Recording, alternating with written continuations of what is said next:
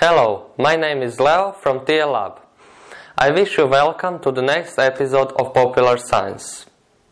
For the purpose of science popularization, I made this particle accelerator. Behind it is transformer, which converts low voltage in a high of about 15,000 volts. Here are electrodes connected on it. Particle accelerator can accelerate any kind of particles, but here we actually have electrons acceleration. Electric current, precisely electrons, goes through adapter and transformer. Then it comes on cathode, negative electrode of accelerator, and moves from cathode to anode, positive electrode of accelerator. That is electron flow direction, from minus to plus. Cathode has arrow shape to make the most of electrons coming out from the top of cathode and going on the shortest route to anode. Likewise, anode has ring shape to make the most of electrons go in and further go in current direction to plus. However, electrons can't come from cathode to anode if there is air in accelerator. So accelerator has to be vacuumed to make all the molecules of gases from the air go out of the accelerator. Otherwise, air particles will be stopping electrons on their way to anode. On the end of accelerator is target coated with the layer of phosphorus, which is excited when bombarded with electrons. On this target are coming electrons which are accelerated and mishit the anode and went through it.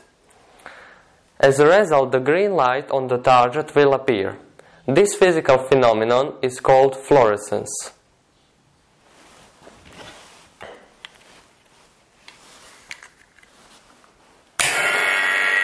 Now we will vacuum the accelerator and then with foot switch I'll turn on the power.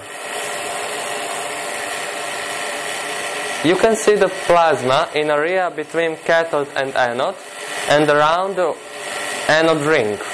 You can also notice phosphorus, which is all over the accelerator, but the strongest glow is on the target. Anode couldn't have received them, so they didn't return in the normal current direction as most of other electrons, and they carried on their way.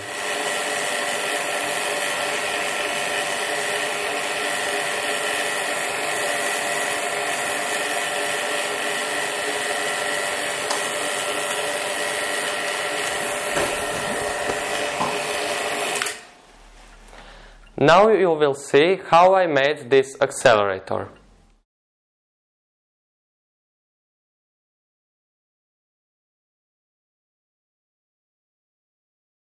As the first step, we need to drill one hole in this bottle for anode. For that drilling, we'll use this diamond-coated grinder. Now we are going to drill the hole. Tommy, please, can you help me hold the bottle for me?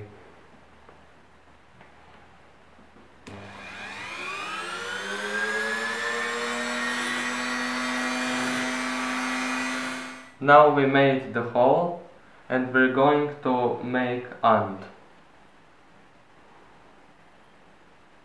Now to make anode wire.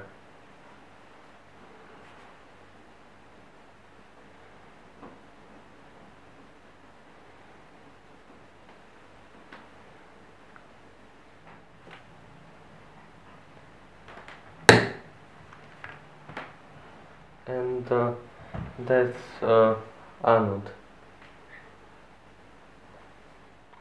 And now bending cathode wire.